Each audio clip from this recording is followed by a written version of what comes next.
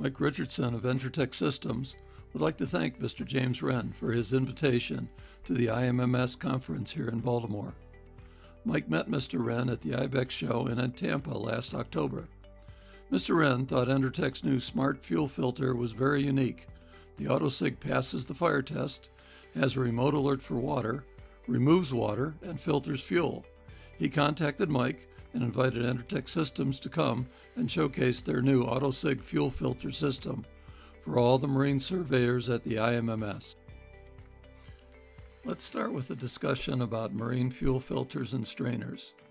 In reference to the ABYC standard H-33 for diesel fuels and H-24 for gasoline fuels.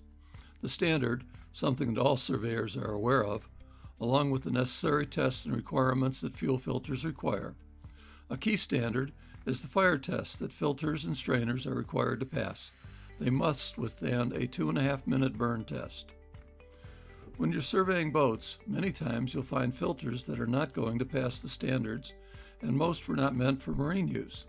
They're typically used by those who do not know the rules.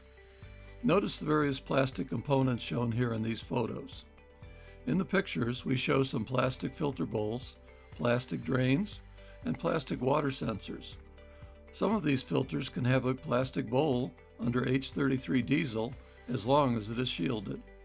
For example, if you have a metal shield like the one Raycor provides on their filter bowls, the stainless steel deflector shield in this photo, this will deflect the flames of the fire to pass the test. Of course, Entratech is not about passing test. Years of boating experience tell Mike that robustness is best. One unique aspect of the AutoSig is inherent in its design. It will pass the UL 1105, ABYC H-33, and H-24 fire test requirements. Of course, AutoSig has been tested by an outside laboratory to these standards as well. Entratech provides a few different interfaces as shown in these pictures. There is a gauge package that can be mounted on the helm of the vessel. There is also an IP67 rated indicator light that can be mounted on the helm as well. You can also work with OEM boat builders to develop whatever interface they would desire. People have asked, what if I can't find your filter with the probe inside? That's going to happen until Entratech has global exposure for AutoSig and it is more readily available globally. Entratech suggests keeping a few spare filters on board if possible. Many people may have a spare, but if they don't, AutoSig was designed with this concern in mind.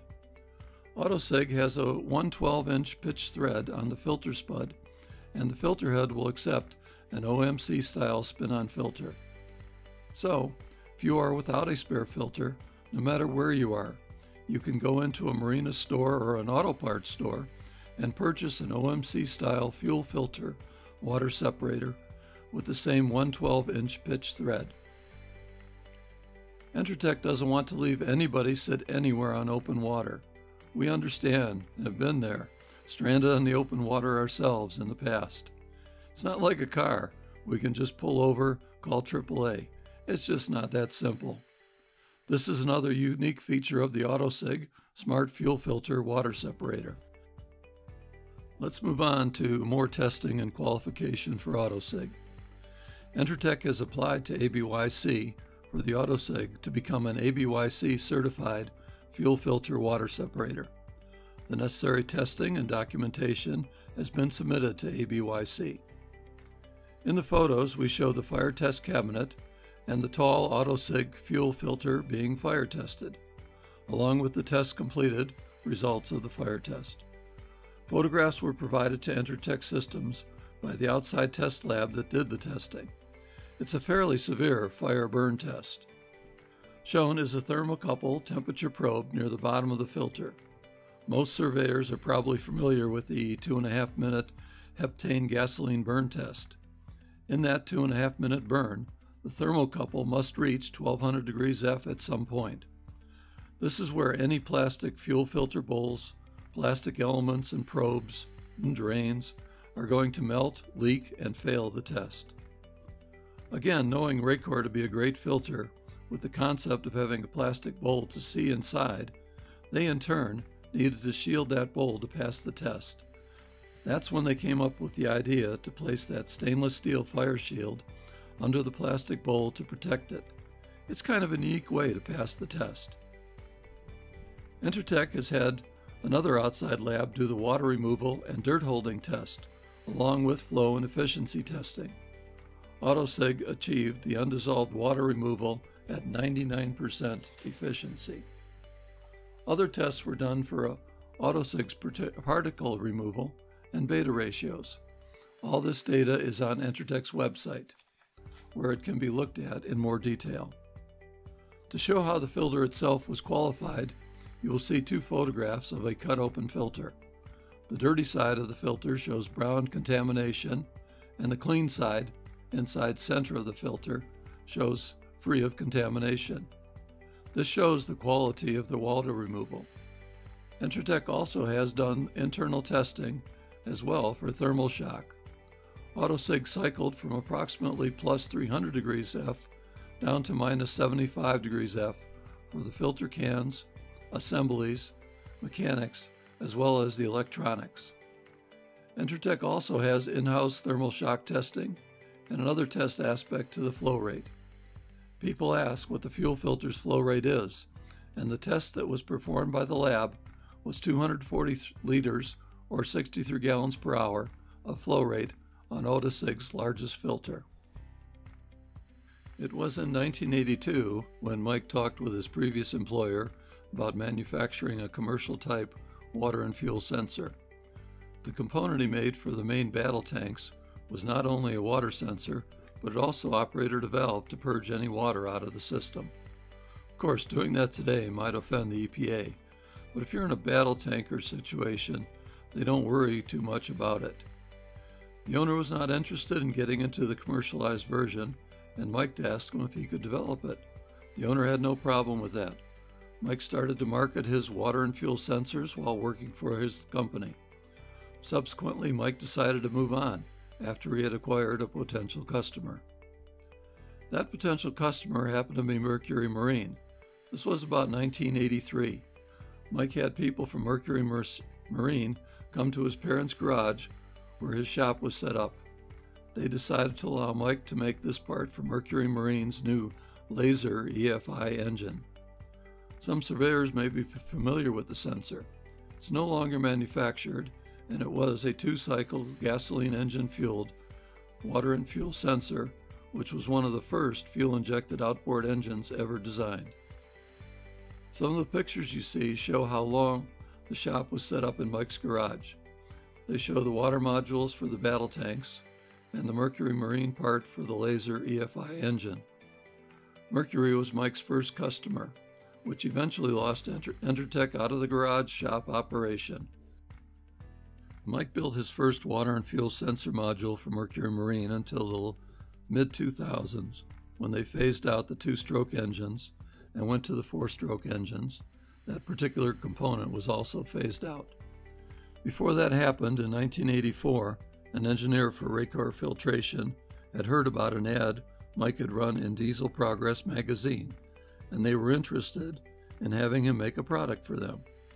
Raycor was having some problems with their current supplier, and Mike had an opportunity to introduce them to Entratech and what their capabilities were. Again, it was interesting because Mike picked up the chief engineer and the quality manager, along with the purchasing manager, at the Cleveland airport and brought them to his parents' garage. The three of them gave Mike and his new company, Entratech, a shot to make one particular component for Raycor. As time went on, Entratech became a primary supplier to Raycor. Entratech has been involved in numerous projects with Raycor over the years and has supplied over 55 different components for them. Some of the components include water and fuel sensors, fuel heater controls, wire harnesses, along with other types of assemblies for them. Raycor is a great company, supplying great filters to marine along with other industries. Mike did not want to compete for his good customer, but Entratech had a new direction for the industry, so they introduced their new filter, the AutoSig, with its new concept and new water and fuel detection methods. Mike built Entratech's first production plant in 1989, moving from his parents' garage.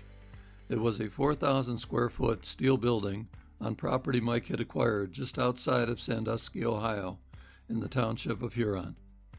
The location is ideal with access to the Ohio Turnpike 4 miles down the road and Ohio Route 2 just 2 miles the opposite direction.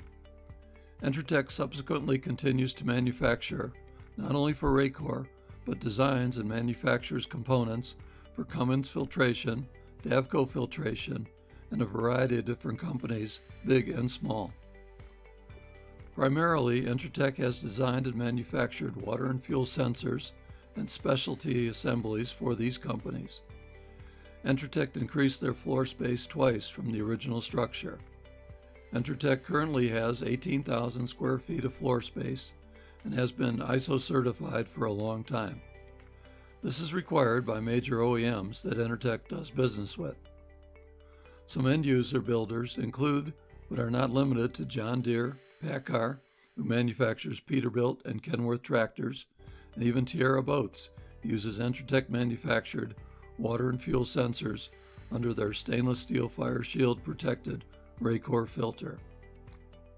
People don't realize that Entratech's components are on fuel systems all over the globe. Entratech has had booths at a number of trade and boat shows. Mike has also talked to marine surveyors and other people about the requirements in these standards and tests. Many of the installations shown are not proper, and many times people are not aware. Even boat yards and marinas may not be aware of the necessary requirements of these standards fuel filters must meet. Entratech has been told that insurance companies will sometimes contact a boat owner and ask them to take a photograph of the fuel filter system and send it in for their review. The insurance companies are wise enough and they understand what the requirements are and wish to protect their investments. They will actually tell the boat owner to have the system fixed, repaired, upgraded, or whatever is necessary to meet the necessary standards. Coming soon, Entratech will be releasing an NMEA 2000 version of AutoSig. Entratech Systems is working with an engineering firm from Mystic, Connecticut. The NEMA 2000 version of the AutoSig fuel filter is shown in these photos. Entratech is working on having that version certified to the NEMA 2000 standard as well. We will have real-time water and fuel sensing on the NEMA bus, just like we do with our standard AutoSig gauges and indicator lights. Real-time water and fuel sensing for both gasoline and diesel applications. Being able to plug into the NEMA 2000 backbone on vessels so equipped with the chart plotters and such is a huge plus these days. It's amazing how many vessels are going a chart plotter package system and getting away from standard gauges and indicator lights. This AutoSig NEMA version will be available after final testing is done. For more information, please visit Entratech.com to view our AutoSig fuel filter water separator systems. You can also click on our YouTube channel from the webpage to view our current videos on AutoSig. As this video wraps up, Mike Richardson, owner and president of Entratech Systems, will be available to answer any of your questions. Thank you for watching.